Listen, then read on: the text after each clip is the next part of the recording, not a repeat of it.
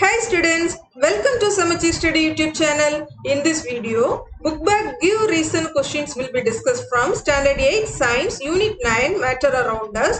Total 5 questions ku nama reason சொல்ல போறோம் students. First என்னன்னா aluminum foils are used to wrap food items. ஹோட்டல்ஸ்ல இருந்து food வாங்கும்போது இந்த மாதிரி ஹாட்டான ஃபுட்டை வந்து அலுமினியம் ஃபாயில்ல ரேப் பண்ணி தருவாங்க. அதுக்கு என்ன ரீசன் கேட்டிருக்கிறாங்க. இதோட ஆன்சர் என்னன்னா aluminum is malleable, soft and does not react with food items. Malleable அப்படின்னா என்னது? மெட்டல்ஸை வந்து thin sheet-ஆ மாத்துறதுக்கு பேர் தான் malleability அப்படிங்கிற ப்ராப்பர்ட்டி. அதைத்தான் நம்ம ஃபர்ஸ்ட் லைன்ல சொல்லியிருக்கிறோம். Aluminium is malleable and soft. இந்த அலுமினியம் ரேப் வந்து ரொம்பவே சாஃப்டா இருக்கும். முக்கியமா it does not react with food items. Food கூட ரியாக்ட் ஆகாது. இந்த ரீசன்னால தான் நம்ம அலுமினியம் ஃபாயில்ஸை ஃபுட் ரேப் பண்றதுக்கு யூஸ் பண்றோம். Second question, immersion rods for heating liquids are made up of metallic substances. Immersion rods அப்படின்னா என்னன்னா இந்த மாதிரி நீங்க பார்த்திருப்பீங்க water heater, immersion type water heater. தண்ணியில வந்து இந்த ராடை வந்து நம்ம வச்சு இதுல எலக்ட்ரிசிட்டி பாஸ் பண்ணோம்னு சொன்னா இந்த வாட்டர் ஹீட் ஆகும். சரியா? இது ஒரு type of immersion water heater. இம்மர்ஷன்னா மூழ்கி இருக்கிறது. இந்த வாட்டர் ஹீட்டர்ஸ் எதுக்காக மெட்டல்னால செய்யறாங்கன்னு கேட்டிருக்காங்க. நம்ம ஆல்ரெடி படிச்சிருக்கிறோம். Metals are good conductor of heat and electricity. So இதுல வந்து ஹீட் ஈஸியா வந்து உங்களுக்கு கண்டக்ட் ஆகும் இந்த வாட்டர்ல.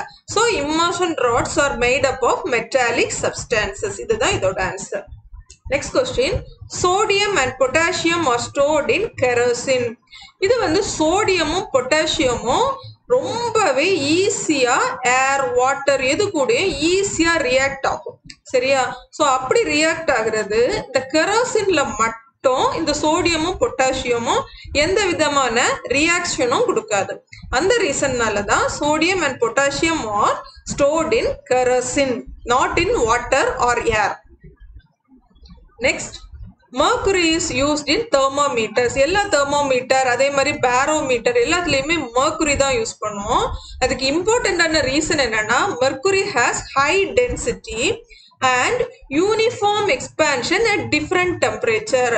ஒவ்வொரு டெம்பரேச்சருக்கும் அதோட எக்ஸ்பான்ஷன் அதாவது விரிகிறது வந்து ரொம்பவே யூனிஃபார்மா இருக்கும். அதனாலதான் mercury is used in thermometers. இப்போ வாட்டர் அந்த மாதிரி ஏதாவது யூஸ் பண்ணோம்னா டென்சிட்டியும் லெஸ்ஸா இருக்கும், யூனிஃபார்ம் எக்ஸ்பான்ஷனும் இருக்காது. ஓகே, ஸோ இதுதான் இதோட ரீசன். லாஸ்ட் கொஸ்டின் என்னன்னா, why wires cannot be drawn from materials such as stone or wood. இதுக்கு வந்து இம்பார்ட்டன்டான ரீசன் என்னன்னா ஒயர் வந்து எதுக்கு யூஸ் பண்ணுவோம்? எலக்ட்ரிக் வயர்ஸ் வந்து it should be good conductor of electricity இல்லையா? அப்போ நீங்க வந்து ஸ்டோன் அல்லது வுட் அப்படின்னு சொன்னா இது ரெண்டுமே வந்து நான் conductor of electricity. So we cannot use the stone R would as wires. அது வந்து ஒரு முக்கியமான reason. Wires cannot be drawn from materials such as stone or wood is because these materials are non-conductors of electricity. இன்னொரு முக்கியமான விஷயம், நம்ம ஸ்டோன்ல இருந்தோ வுட்ல இருந்தோ தின் வயர்ஸ் மேக் பண்ணவே முடியாது. காரணம் அதுல வந்து டக்டிலிட்டிங்கிற ப்ராப்பர்ட்டியும் இருக்காது. ஓகே, ஸோ இதுதான் இதோட reason. they are non-conductors of electricity and they are non-ductile in nature. Okay students, hope you understand all these reasons. If you like this video, please subscribe and share it to your friends. Thank you so much for watching.